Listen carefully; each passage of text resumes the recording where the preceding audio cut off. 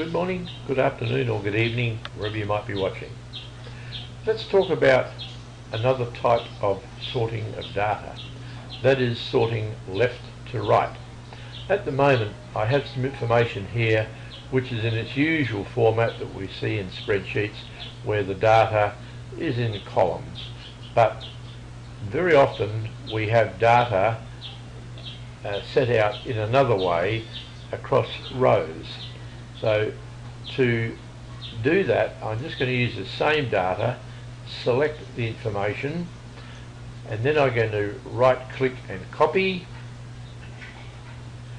and then I want to put the headings and the data in rows like this. I click in A1 or whichever cell I want to have in the top left hand corner, and then in the home tab I'll click the drop arrow underneath paste special,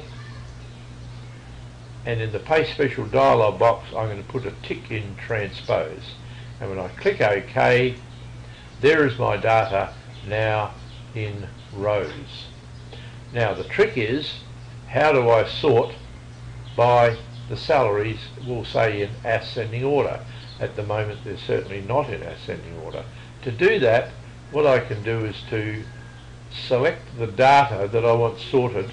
Notice that I did not select the headings here, so I've only selected the data, and what I'm going to do now is to click on the data tab and this sort button here, and then in the options button I need to make certain that I'm sorting left to right.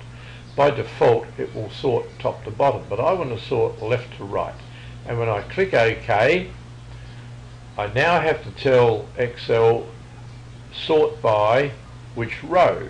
I want to sort by row 2 because that has the salaries in it, and I want to sort smallest to largest, and when I click OK, there I see that the headings have remained the same because I hadn't selected them for sorting purposes, but the salaries in row 2 have been sorted in ascending order. So a lot of people have information like this, but they're not quite certain how they can sort within that particular way from left to right. So like all Excel situations, it's a matter of knowing where the commands are, what are the procedures, and remember the golden rule of all computing that I used: select then do. So thank you so much for watching. Don't forget to subscribe if you haven't already done so, and we will see you next time.